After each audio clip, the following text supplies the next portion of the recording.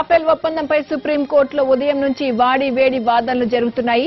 Rafale యుద్ధ విమానాల కోసం డసాల్ట్ తో ఒప్పందం కుదుర్చుకోవడంతో భారీ స్థాయిలో అవినీతి జరిగిందని పిటిషనర్లు ఆరోపించారు. సీనియర్ న్యాయవాదులు ప్రశాంత్ భూషణ్, అరుణ్ సౌరి ప్రభుత్వ విధానానికి వ్యతిరేకంగా తీవ్ర స్థాయిలో వాదనలు వినిపించారు. రాఫెల్ ధరల వివరాలను వెల్లడించలేమని కేంద్ర ప్రభుత్వం బోగస్ ఆర్గ్యుమెంట్ చేస్తోందని ప్రశాంత్ భూషణ్ విమర్శించారు.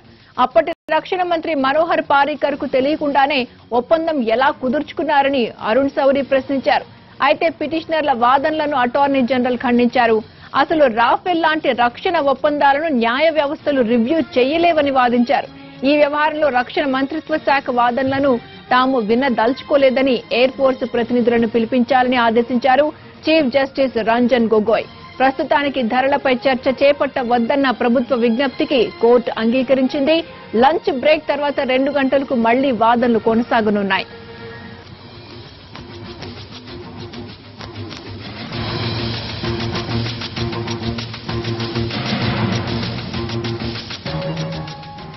రాఫెల్ ఒప్పందంపై సుప్రీంకోర్టులో ఉదయం నుంచి వాడి వేడి వాదనలు జరుగుతున్నాయి. రాఫెల్ యుద్ధ విమానాల కోసం డసాల్ట్ తో ఒప్పందం కుదుర్చుకోవడంతో భారీ స్థాయిలో అవినీతి జరిగిందని పిటిషనర్లు ఆరోపించారు. సీనియర్ న్యాయవాదులు ప్రశాంత్ భూషణ్, అరుణ్ సౌరి ప్రభుత్వ విధానానికి వ్యతిరేకంగా తీవ్ర స్థాయిలో వాదనలు వినిపించారు. రాఫెల్ ధరల వివరాలను వెల్లడించలేమని కేంద్ర ప్రభుత్వం బోగస్ ఆర్గ్యుమెంట్ చేస్తోందని ప్రశాంత్ భూషణ్ విమర్శించారు. అప్పటి రక్షణ మంత్రి మనోహర్ పారీకర్ కు తెలియకుండానే ఒప్పందం ఎలా కుదుర్చుకున్నారని అరుణ్ సౌరి ప్రశ్నించారు.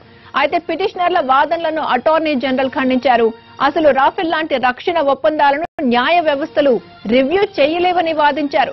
ఈ వ్యవహారంలో రక్షణ మంత్రిత్వ శాఖ వాదనలను తాము వినదల్చుకోలేదని ఎయిర్ ఫోర్స్ ప్రతినిధులను పిలిపించాలని ఆదేశించారు చీఫ్ జస్టిస్ రంజన్ గొగోయ్. ప్రస్తుతానికి ధరలపై చర్చ చేపట్టవద్దన్న ప్రభుత్వ విజ్ఞప్తికి కోర్టు అంగీకరించింది. లంచ్ బ్రేక్ తర్వాత 2 గంటలకు మళ్లీ వాదనలు కొనసాగనున్నాయి.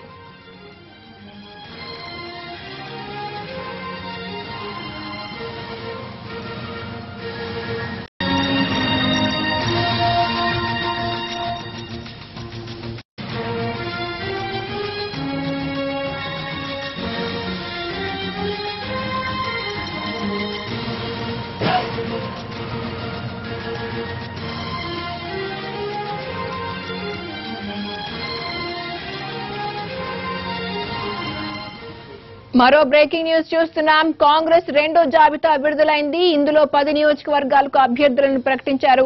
ఖానాపూర్ నుంచి రమేష్ రాథోడ్, ఎల్లారెడ్డి నుంచి సురేందర్, ధర్మపురి నుంచి లక్ష్మణ్ కుమార్, సిరిసిల్ల నుంచి మహేందర్ రెడ్డి, మేడ్చల్ నుంచి కిచ్చన్నగారి లక్ష్మారెడ్డి, ఖైరతాబాద్ నుంచి దాసోజు శ్రవణ్, జూబ్లీహిల్స్ నుంచి పి విష్ణువర్ధన్ రెడ్డి, షాద్ నగర్ నుంచి ప్రతాప్ రెడ్డి, భూపాలపల్లి నుంచి గండ్ర వెంకట రమణారెడ్డి, పాలేరు నుంచి ఉపేంద్ర రెడ్డికి సీట్లు దక్కాయి. తొలి జాబితాలో 65 సీట్లకు అభ్యర్థులను ప్రకటించిన కాంగ్రెస్ రెండో జాబితాలో 10 స్థానాలకు క్యాండిడేట్లను అనౌన్స్ చేయడంతో మొత్తం సంఖ్య 75కు చేరుకుంది.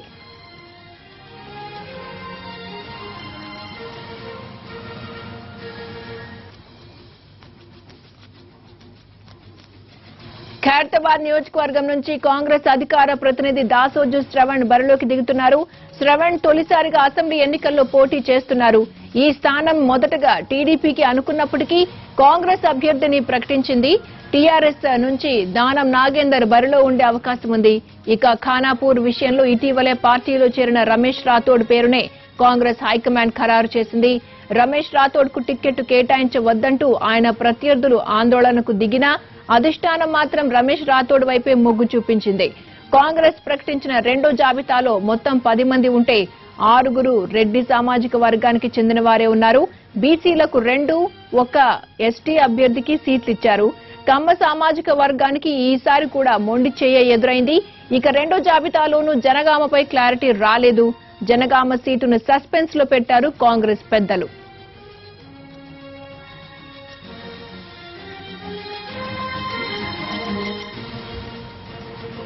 కాంగ్రెస్ పార్టీ ఇప్పటికీ 2 జాబితాలను ప్రకటించింది. 65 మందితో తొలి జాబితా, 10 మందితో రెండో జాబితా విడుదల చేసింది. దీంతో ఇప్పటివరకు 75 మందిని ప్రకటించినట్లయింది. మొత్తం 119 స్థానాలకు గాను మిత్రులకు కాంగ్రెస్ 25 స్థానాలు వదిలేసింది. దీంతో కాంగ్రెస్ ఇంకా 19 స్థానాలకు అభ్యర్థులను ప్రకటించాల్సి ఉంది. పీసీసీ మాజీ చీఫ్ పొన్నాల లక్ష్మయ్య పేరు రెండో జాబితాలోనూ లేదు. దీంతో జనగామపై సస్పెన్స్ కంటిన్యూ అవుతోంది. LB Nagar, Thungathurthi, Rajendra Nagar, Patancheru, Ibrahimpatnam, Devarakonda, Miryalaguda, Balkonda, Korutla, Sanath Nagar, Secunderabad, Nizamabad rural, Nizamabad urban స్థానాలకు ఇంకా అభ్యర్థుల్ని ప్రకటించాల్సి ఉంది. మిత్రులకు ఇచ్చే స్థానాలపై క్లారిటీ వచ్చాకే మూడో జాబితా రావొచ్చని భావిస్తున్నారు.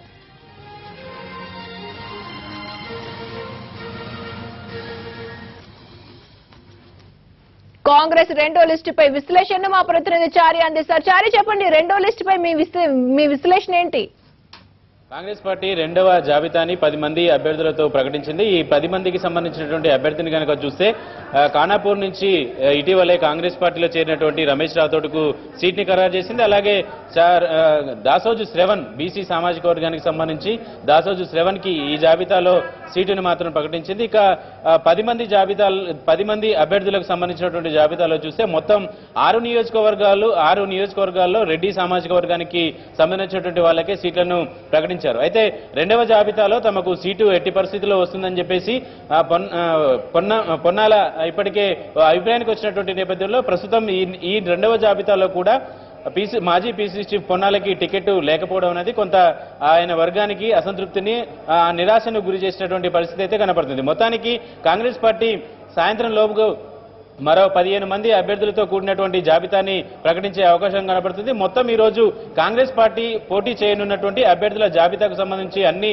నియోజకవర్గాలకు సంబంధించినటువంటి అభ్యర్థులను ప్రకటించే అవకాశాలు కనబడుతున్నాయి. ఇక మిగిలి ఉన్నటువంటి 15 నియోజకవర్గాల్లో కూడా కీలకమైనటువంటి నియోజకవర్గాలే ఉన్నాయి. పార్టీకి సంబంధించినటువంటి ముఖ్య నాయకులు కావచ్చు, ఆయా నియోజకవర్గాల్లో నాయకుల మధ్య పోటీ ఉన్నటువంటి నియోజకవర్గాలు, ఆశావాహులు ఎక్కువగా ఉన్నటువంటి నియోజకవర్గాలు, కూటమిలో ఉన్నటువంటి భాగస్వామ్య పక్షాలకు సీటు వెళ్లే పార్టీలు కూడా ఉన్నటువంటి నేపథ్యంలో మూడవ జాబితాలో ఎవరెవరికి ప్రాధాన్యత ఉంటుందనేది కొంత ఆసక్తికరమైనటువంటి అంశంగానే చెప్పొచ్చు. ప్రధానంగా జనగామ నియోజకవర్గం, జనసమితి అలాగే కాంగ్రెస్ పార్టీ రెండు పార్టీల్లో ఎవరికి సీటు వరిస్తుంది అనే అంశాలకు సంబంధించి ఇంకా కొలిక్కి రాలేదు.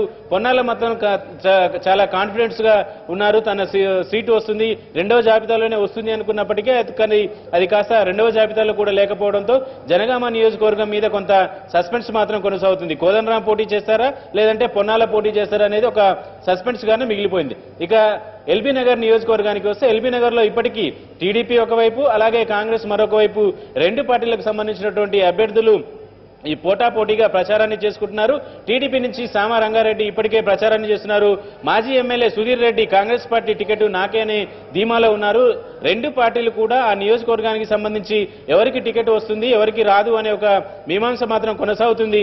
కాంగ్రెస్ పార్టీ చాలా కాన్ఫిడెన్స్ గా ఎల్బీ నగర్ నియోజకవర్గం సుధీర్ రెడ్డికి టికెట్ దాదాపు ఖరారైందనే ఒక ప్రచారం మాత్రం జరుగుతుంది. అయితే మిత్రుల్ని ఒప్పించే క్రమంలో భాగంగానే అది మూడవ జాబితాలోకి వెళ్లిందనే ఒక ప్రచారం అయితే జరుగుతుంది. ఇక నల్గొండ జిల్లాలో తుంగతుర్తి నియోజకవర్గానికి సంబంధించి సస్పెన్స్ మాత్రం ఇంకా కొనసాగుతుంది. గతంలో పార్టీలోకి రావడానికంటే ముందు టీజేఎస్ లో పనిచేసినటువంటి అద్దంకి దయాకర్ ప్రస్తుతం 2014లో అక్కడి నుంచి పోటీ చేశారు. ప్రస్తుతం ఆ సీటుకు సంబంధించి డాక్టర్ రవి కూడా పోటీ పడుతున్నారు. అద్దంకి దయాకర్, రవి ఇద్దరి మధ్య రాజకీయమైనటువంటి వాతావరణం అయితే నెలకొంది. గతంలో తుంగతుర్తి నుంచి ప్రాతినిధ్యం వహించినటువంటి దామోదర్ రెడ్డి ప్రభావం ఎక్కువగా ఉంటుంది. అయితే ప్రస్తుతం దామోదర్ రెడ్డికి సూర్యాపేట అసెంబ్లీ నియోజకవర్గాన్ని ఇచ్చారు. తన అనుచరుడైనటువంటి డాక్టర్ రవికి టికెట్ ఇవ్వాలని చెప్పేసి అధిష్టానం మీద ఒత్తిడి పెంచుతూ వస్తున్నారు. రవి వర్సెస్ అద్దంకి దయాకర్ ఈ ఇద్దరి మధ్య కూడా సీటు విషయంలో ఘర్షణ వాతావరణం అయితే నెలకొంటుంది. కాబట్టి ఇది కొంత సస్పెన్స్ వాతావరణాన్ని తెరలేపుతుంది. తుంగతుర్తి ఎవరికి అనేది కూడా కొంత క్లారిటీ రావాల్సి ఉంటే అది మూడవ జాబితాలో ఎవరికి వరుస్తుంది అనేది తేలిపోతుంది. ఇక రాజేంద్ర నగర్ నియోజకవర్గానికి సంబంధించి రాజేంద్ర నగర్ టికెట్ టీడీపీకి వెళ్తుందా కాంగ్రెస్ కి ఇస్తుందా టీడీపీ అనేది ఇంకా మీమాంస కొనసాగుతూ ఉంది. రాజేంద్ర నగర్ లో మాజీ మంత్రి సబితా ఇంద్రారెడ్డి కుమారుడు కార్తిక్ రెడ్డి గడిచిన కొద్ది రోజులుగా అక్కడ నియోజకవర్గంలో ప్రచారాన్ని కూడా చేసుకుంటున్నారు. ఒకే కుటుంబంలో ఒకే సీటుకు సంబంధించిన విషయంలో ఇప్పటి వరకు వరకు అటు జానారెడ్డి ఇటు సబితా ఇంద్రారెడ్డి ఈ రెండు కుటుంబాలకు సంబంధించే కొంత క్లారిటీ రావాల్సి ఉంటుంది. రాజేంద్ర నగర్ కనుక ఒకవేళ కాంగ్రెస్ పార్టీయే టికెట్ తీసుకుంటే ఆ సీటును కనుక కూటమిలో కాంగ్రెస్ పార్టీ కనుక తీసుకుంటే అది కార్తిక్ రెడ్డికి వస్తుందా లేదంటే పార్టీ మరో ప్రత్యామ్నాయాన్ని చూస్తుందా అనే అంశాలు కూడా ఇప్పుడు ప్రధానంగా చర్చలోకి వచ్చినాయి. కార్తిక్ రెడ్డి గడిచిన కొంతకాలంగా సీటు తమదే అని ఒక ప్రచారాన్ని కూడా చేసుకుంటున్నారు. ఇక పటాన్చెరు నియోజకవర్గంలో కూడా టీడీపీ కాంగ్రెస్ పార్టీ రెండు పార్టీలు కూడా ఆ సీటు మాదంటే మాదే అని ప్రచారాన్ని చేసుకుంటున్నారు. ఇక ఇబ్రహీంపట్నం నియోజకవర్గం కూడా కొంత ఆసక్తికరమైనటువంటి పరిణామాలే చోటు చేసుకుంటున్నాయి. ఇబ్రహీంపట్నంలో కాంగ్రెస్ నాయకుల మధ్య ఇద్దరు కాంగ్రెస్ నాయకుల మధ్య పోటాపోటీగా సీటు నాకంటే నాకు అని అధిష్టానం మీద ఒత్తిడి పెంచుతున్నారు. రాష్ట్ర నాయకుల మీద కూడా ఒత్తిడి పెంచుతున్నటువంటి పరిస్థితి కనబడుతుంది. ఇబ్రహీంపట్నంలో బీసీ సామాజిక వర్గానికి సంబంధించినటువంటి క్యామా మల్లేష్ తనకే సీటు కావాలని చెప్పేసి ఇప్పటికీ పార్టీ మీద ఒత్తిడి పెంచుతున్నారు. ఇద్దరిని అటు క్యామా మల్లేష్ ని ఇటు మల్లెడ్డి రంగారెడ్డి కూడా ఆ సీటును ఆశిస్తున్నారు. ఇద్దరిని కూడా గతంలో వార్ రూమ్ కి పిలిచి సీటు సర్దుబాటుకు సంబంధించినటువంటి అంశాల మీద కొంత క్లారిటీ కూడా ఇచ్చారు. మల్లెడ్డి రంగారెడ్డికి దాదాపు ఈ సీటు ఖరారైందని ఒక ప్రచారం జరుగుతుంది. ఈ నేపథ్యంలోనే క్యామా మల్లేష్ ఇబ్రహీంపట్నంలో తమ అనుచరులు తన అభిమానులతో ఇబ్రహీంపట్నంలో ఒక పార్టీ నాయకులతో సమావేశాన్ని ఏర్పాటు చేశారు. భవిష్యత్తు కార్యాచరణకు సంబంధించినటువంటి ఈ సమావేశం అనేది ఒక పార్టీ వర్గాలు చెప్తున్నటువంటి తను క్యామా మల్లేష్ కు సంబంధించినటువంటి నాయకులు చెప్తున్నటువంటి అభిప్రాయం.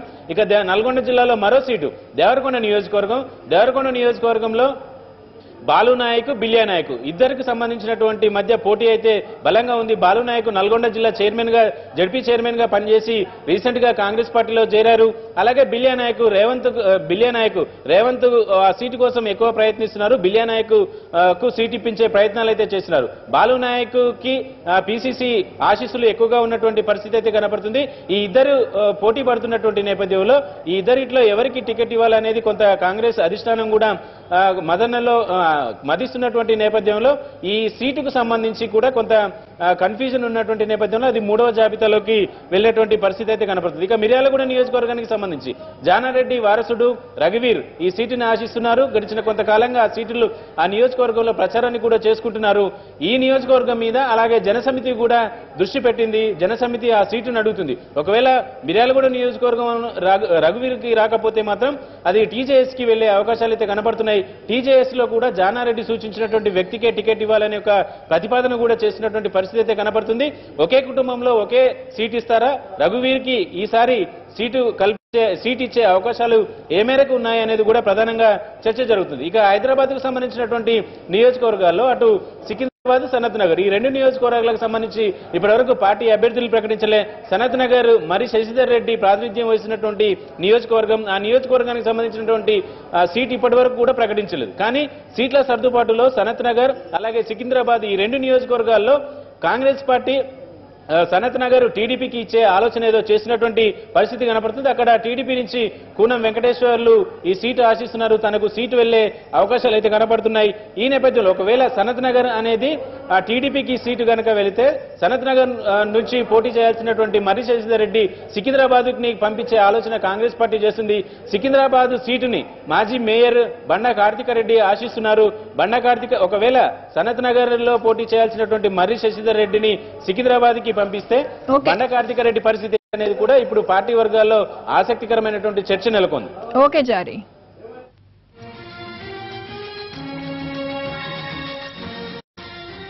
మరోవైపు ఈ రోజే కాంగ్రెస్ మూడో జాబితా కూడా విడుదల చేస్తుంది అనే వార్తలు వస్తున్నాయి. కాంగ్రెస్ అధిష్టానంతో పాటు రాష్ట్ర నేతలు తుది కసరత్తు చేస్తున్నారు. దీనిపై పూర్తి సమాచారాన్ని మా ప్రతినిధి ప్రసాద్ అందిస్తారు. ప్రసాద్ చెప్పండి, మూడో జాబితా ఎలా ఉండబోతోంది? మూడో జాబితాలో అయినా పొన్నాల లక్ష్మయ్యకు చోటు దక్కే అవకాశం కనిపిస్తోందా?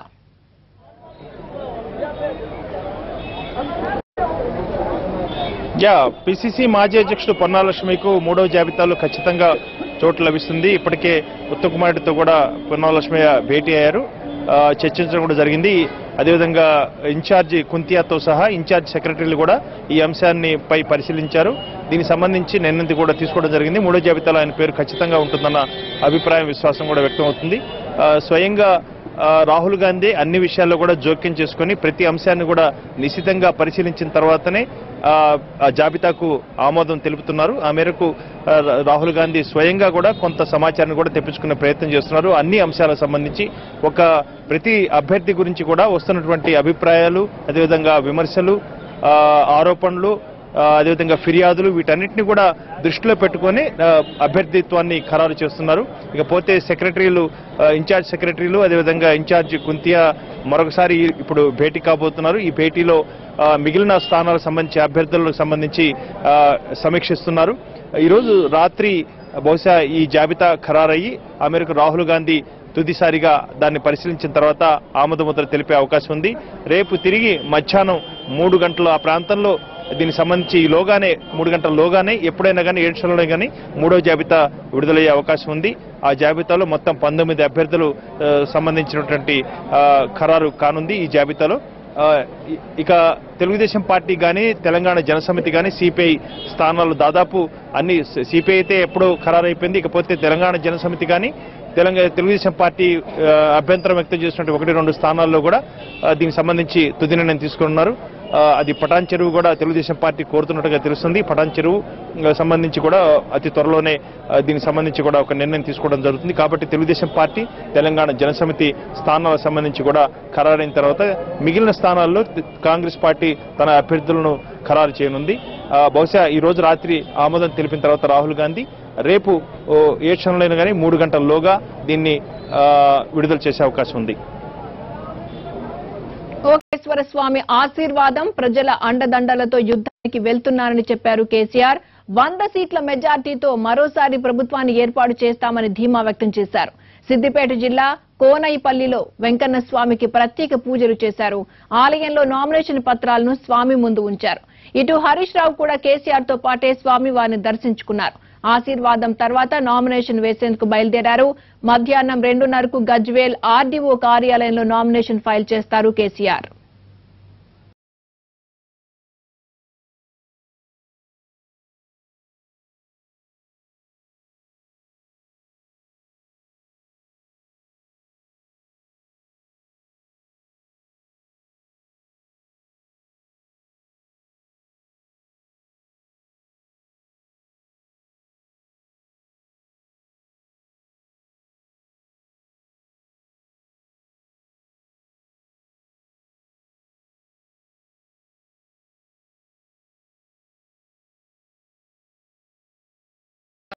నుంచి ఆశీర్వచనం తీసుకొని పోయిన ఏ యుద్ధము కూడా ఎప్పుడు నేను ఓడిపోలేదు. బ్రహ్మాండంగా 100 సీట్లు తిరిగి పొంది అద్భుతమైన అధికారాన్ని మనం పెట్టబోతా ఉన్నాం. తద్వారా రాబోయే 5 సంవత్సరాలు నేను స్వామివారి సాక్షి మీ అందరి సాక్షి మనం చేస్తా ఉన్నా. జీవితంలో నాకు ఇంతకన్నా పెద్ద కోరికలు లేవు. ఎట్టి పరిస్థితుల్లో మన రైతాంగం అద్భుతమైన రైతాంగం. భారతదేశంలో మంచి గొప్ప రైతులు, ధనవంతులైన రైతులు ఎక్కడున్నారంటే తెలంగాణ రాష్ట్రంలో మనకు రావాలి. యాదవులు ఎక్కడ ఉన్నారు ధనవంతులు అంటే తెలంగాణ రాష్ట్రంలో ఉన్నారనే పేరు రావాలి. రైతులు, గిరిజనులు చాలా గొప్పగా బాగుపడుతున్న రాష్ట్రం ఏది ఇండియాలో అంటే దళితుల, గిరిజనుల యొక్క అభివృద్ధికి ప్రత్యేక కార్యక్రమాలు రూపకల్పన జరుగుతూ ఉంది. అది తెలంగాణ రాష్ట్రంలోనే పేరు రావాలి. ఆ పేరు తెచ్చినాం. అతి ఎక్కువ ఆర్థిక ప్రగతి ఏ రాష్ట్రంలో ఉందంటే ఇండియాలో నంబర్ 1 తెలంగాణ. 24 గంటలు కరెంట్ ఇచ్చే రాష్ట్రం ఏది అంటే ఓన్లీ తెలంగాణ. కొద్ది సమయంలోనే ఇవన్నీ సాధించినాం. హరీష్ ను 1,00,000 ఓట్ల మెజార్టీతో గెలిపించి ఆశీర్వదించాలి అన్నారు కేసీఆర్. 2 ఏళ్లలో సిద్దిపేటకు రైలు వస్తుందని హామీ ఇచ్చారు. తెలంగాణలో రైతుల ఆదాయం పెరగాలని ఆకాంక్షించారు కేసీఆర్. సిద్దిపేట జిల్లా చేసుకున్నాం. సిద్దిపేట ఇరిగేషన్ వాటర్ వస్తూ ఉంది. హరికాలు పనిచేస్తూ ఉన్న ఖచ్చితంగా సిద్దిపేటకు 1 సంవత్సరం 2 సంవత్సరాలలో రైలు కూడా ఏర్పడుతుంది. కాబట్టి బ్రహ్మాండంగా రైల్వే స్టేషన్ రాబోతా ఉంది. విమానాలు తప్ప ఏం లేవన్నా అవన్నీ తెచ్చినాం. విమానాలు తెచ్చే పని మనం చూసుకున్నాం. స్వామివారి దయ అనాటించిన దాకా ఢిల్లీకి రాజైనా తల్లి కోరికలని నేను ఇంత పెరిగినా నన్ను పెంచింది మీరే, ఇంత పెద్దవాళ్ళు చేసింది కూడా మీరే. ఆ కృతజ్ఞత ఎప్పటికీ కూడా గుండెలలో ఉంటుంది. అందువల్ల మళ్ళీ ఒకసారి మీ దీవెన తీసుకొని ఈ యుద్ధానికి పోతున్నారు. కాబట్టి మీ నిండు మనసుతో మీరు దీవించాలని ఇక్కడ చిరంజీవి హరీష్ ని కూడా 1,00,000 ఓట్ల మెజార్టీతో గెలుపుతారని చెప్పి కూడా బ్రహ్మాండమైన మెజార్టీ సాధించాలని కోరుకుంటూ హరీష్ రావు కూడా దీవించాల్సిందో కోరుకుంటూ నేను సెలవు తీసుకుంటా ఉన్నా. జై తెలంగాణ. హరీష్ ని కూడా 1,00,000 ఓట్ల మెజార్టీతో గెలుపుతారని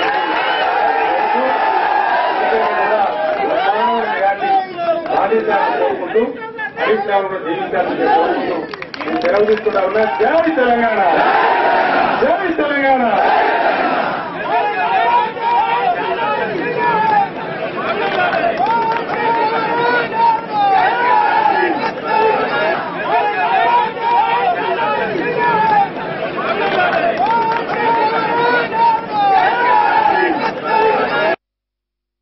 మనతో మేము జీవించాలని ఇక్కడ చిరంజీవి హరీష్ ని కూడా 1,00,000 ఓట్ల మెజార్టీతో గెలుపుతారని